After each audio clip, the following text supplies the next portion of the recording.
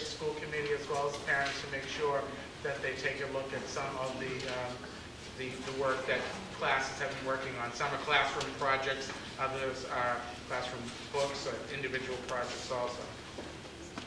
In the packet that we prepared tonight for the school committee members, we wanted to give you a smattering of the types of things we do. And so you'll find a fantastic math magazine created by Mrs. Badavis' 5th grade classes. You'll find an invitation to the PTO auction April 4th. It's going to be fantastic. You'll see examples of the PTO and a listing of the PTO enrichment programs that are provided to the children, in which they will, the PTO will describe those in depth later on, going as quickly as I can. Also a list of the PTO fundraisers, and it is very impressive, all the work that this group of people do, and also all the parents' support to do all the special programs that we're able to offer the boys and girls here. This is a sample notice from the health room, a sample newsletter of my own, the March calendar, sample PTO newsletter, and all these newsletters, by the way, thanks to the PTO, I now have gone electronic, and all but I think a couple dozen people have access to email, and we do have hard copies that we try to rewrite names on them and send them home with those children. So we are doing our share to go green. Enrichment Express, there's a page in there that shows the participation for the fall session and the winter session. I think we had over 105 boys and girls participate, and those courses are offered by staff here at the little school. And again, Muffin Man is one of those. There are samples in here. There's a thank you letter from Codes for Kids. That was one of our many projects that is part of our school goal, in which we want children to be involved in some service projects, and we keep this as a school goal every year. And that the committee finds very great ways to, whether it's Valentine's for veterans, Codes for Kids, for children to become involved and do for others. We have been able to, there is information on the MCAS tests that are coming up, and also MCAS remediation courses that we're able to offer as a result of the funding that we get from our courses that we offer in Richmond. A thank you, a letter of appreciation for the National Assessment of Educational Progress. Recently, our school was selected to have 4th grades tested, and this will come out as a nation's report card. No individual scores or school scores will be reported, but they will be, when they talk about 4th grades across the country, your child, if they were in the 4th grade, was sampled. Also, last week, the very first time, we had our family fitness night, and that was run by our school goal committee, Mrs. Levitt and Mr. O'Neill and others, and there was a wonderful opportunity. I think there were over 150 so participants in that night. So that was a different type of activity that people chose to come and participate in. And there's also a sample of winter poetry by Mrs. Bradley's 2nd grade class. And you know, as I was putting this together and I was looking through this, I have to read this one poem. Spring Bears. And this was a technology project as well as a writing project. The boys and girls typed this in a computer class and then illustrated, God knows, I don't know how it's done, but with the computer, okay? It wasn't just a drawing. Spring bears, bears sleeping in the snowy moonlight. They doze all day. They doze all night. Bears, bears come out of there. The snow is melting everywhere. I see you creeping out of bed. You're no longer dreaming in your head. In your great spring mood, you go looking for food. Cubs will follow you when spring birds spring. And that was Gabrielle Bacher, 2nd grade.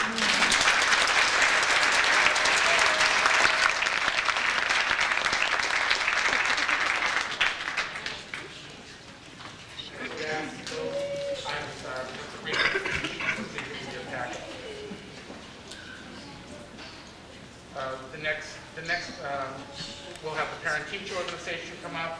Then we'll have our art presentation, our musical presentation, and thanks for refreshments for PTO and other people who donated them. So what's left is the PTO is going to speak, and then we're going into our art presentation and our musical presentation. Thank you.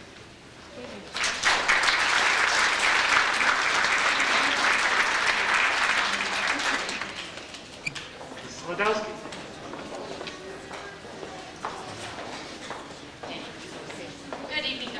and Mrs. Veneziano, and Mrs. Tramontosi. You got us all. Good evening, Dr. Jarvis, Webster, and all members of the school today. Welcome. PTO wants to welcome you to our fantastic school. We are all so proud of the school. The purpose of the PTO at the Little School is to provide fun-giving programs that benefit all children. This year, the PTO has had several fundraisers to increase the funds needed to do these programs. Some of these events were family dues. This year, PTO gave out Little School bumper stickers to families that paid their annual dues. These stickers were generously donated by Little School families. Our annual holiday concert this year, a family donated a basket of elves to be raffled off. We sold school apparel this fall, and we'll do it again this spring. Sally Foster wrapping paper was done this year. Had a bake sale at a holiday concert, and our annual calendar raffle in January. Our school also has involved in collections of box tops and other recyclable items. The PTO board created a motto this year, Catch a Rising Star. The stars are our students here at the Little School. Our mission this year is to raise funds to help our Little School stars shine even brighter. An Evening Among the Stars is our major fundraiser this year, which is to be our auction on April 4th at the Hillview Country Club. We are very fortunate to have Billy Costa from KISS 108 be our MC for that evening.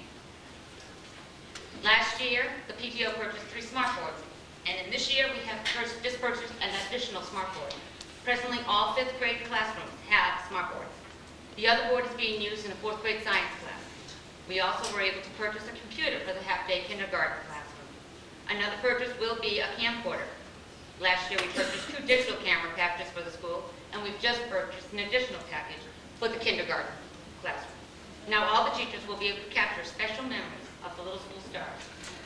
We also have established a Little School link, like Mr. Lasisa said. It allows us to email our monthly newsletter and announcements and other important updates so parents can keep in touch and know what's going on. This has been a tremendous savings to PTO. PTO has had a very successful year with fundraising, and it is all due to the extremely supportive and dedicated families that attend the Little School. Without that continuous support, we would not be able to offer our children the amazing events that Enrichment is able to bring to our school. Miriam Veneziano and her team, who chaired this team this year, did an outstanding job, and we are all so pleased and so happy that she has done such a great job. Ladies and gentlemen, I give you Miriam Veneziano.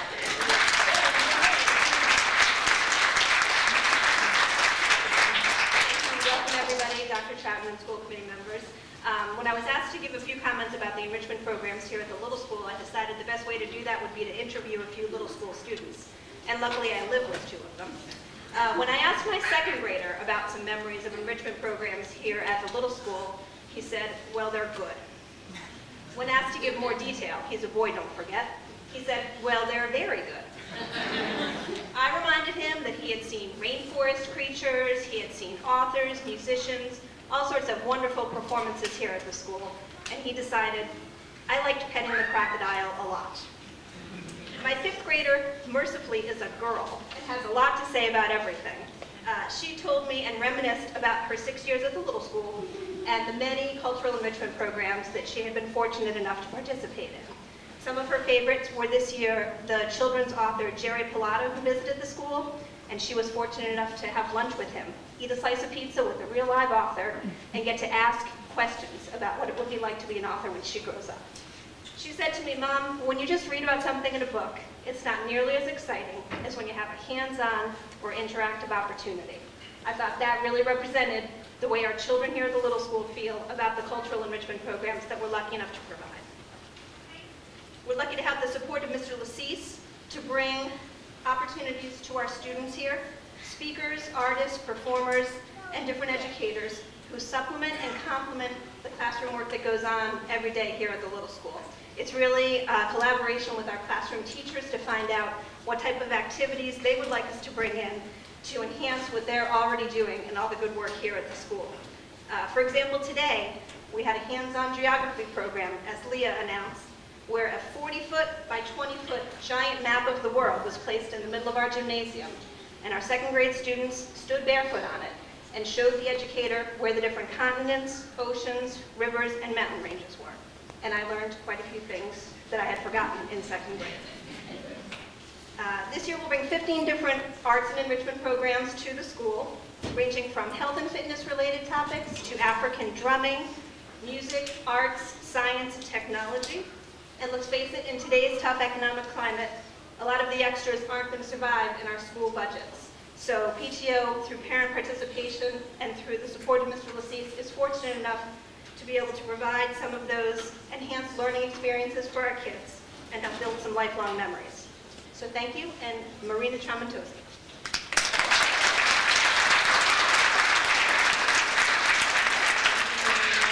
Good evening, Dr. Trouton, school committee members, all the parents and staff who are here. When Sue was talking about all the fundraising that we do here, for the past 2 years, the Little School PTO has benchmarked a new and creative fundraising, which is Teamwork Trivia Night. And I know Dr. Trouton has attended, but you need to get your tickets early because we sold 250 tickets in 4 days. So we decided, since many of you have not had this great opportunity to attend, that we would do Teamwork Trivia Night this evening. So on the bottom, below your folders, there is an answer sheet that says School Committee Trivia, and we're going to have a little fun. No answers on my sheet. Dr. Trotter will have everything. His team scores very well.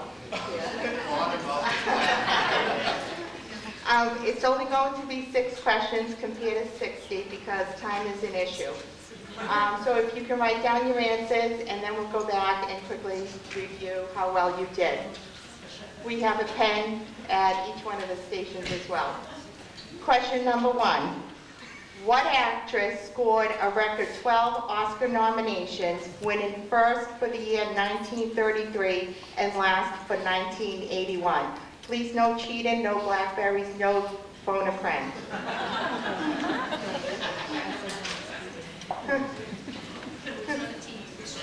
It's not a team, this is individual, sorry.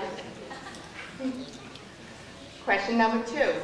What Civil War general graduated first in the West Point class of 1829?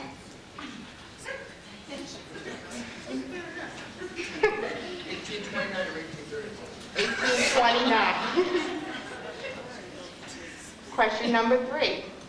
What do you have to be in the NBA to win the Eddie Gottlieb Trophy?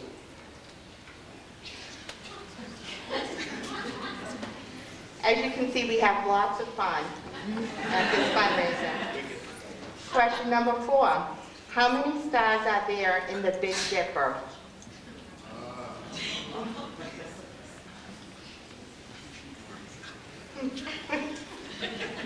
Question number 5. What's the only Central American country without a coastline on the Caribbean?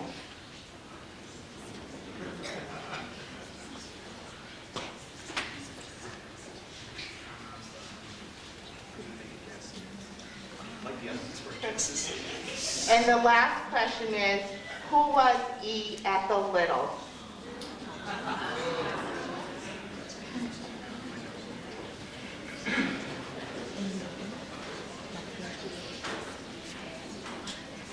Okay, You don't have your scores flashed on the paper. That's correct.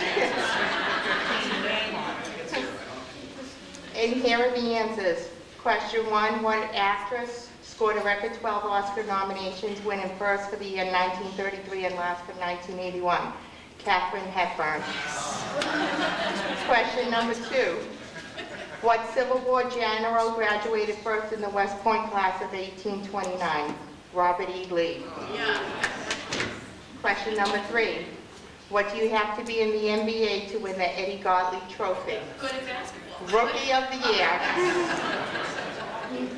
How many stars are there in the Big Dipper? 7. 3 the candle and 4 form the bowl. The only Central American country without a coastline on the Caribbean, El Salvador. And the last one is, who was E. Ethel Little? She was a Little family.